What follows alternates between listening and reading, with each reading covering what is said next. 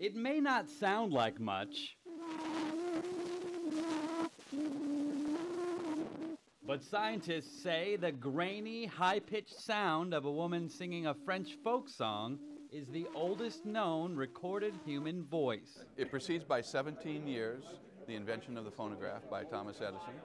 It precedes by 28 years the earliest sound that we had heard up to this point. The sound was captured in 1860 by a French inventor using a device that scratches sound waves onto paper. The voice is said to belong to the inventor's 15-year-old daughter. Researchers discovered the clip in France's patent office and used optical imaging to play it. It's ghostly, it's magic. We're listening to these sounds through a glass darkly, like an old photograph.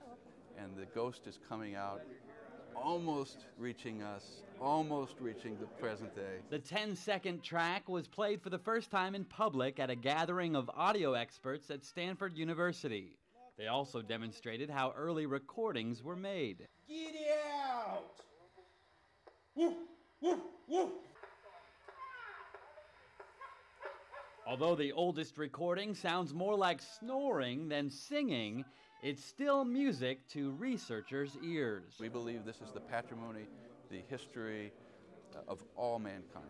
Haven Daley, The Associated Press, Stanford, California.